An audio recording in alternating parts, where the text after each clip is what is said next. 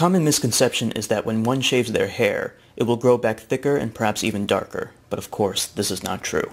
Shaving does not increase the number of hair follicles one has on their body, so the total amount of hair filaments grown does not increase by shaving.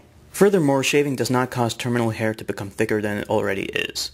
What does happen is that uncut hair has a tapered, worn edge, while cutting hair results in the hair having no taper and being sharper and unworn. The new shorter hairs are also less flexible than the longer hairs, making them appear to be tougher as a result of thickness. This is analogous to cutting long, flexible bamboo canes down to short, stiff protuberances. Two types of hair on the human body are terminal hair and vellus hair. Vellus hair is short, fine, and light-colored, and exists on children and adult women typically. It can also be retained on certain parts of the body in men on the back of the ear and in the navel. Terminal hair is thicker, longer, and darker. During puberty, the increase in androgenic hormone levels causes vellus hair to be replaced by terminal hair. However, shaving vellus hair does not cause terminal hair to replace it. So now you know better, and that was Enigma Hood's Common Misconceptions.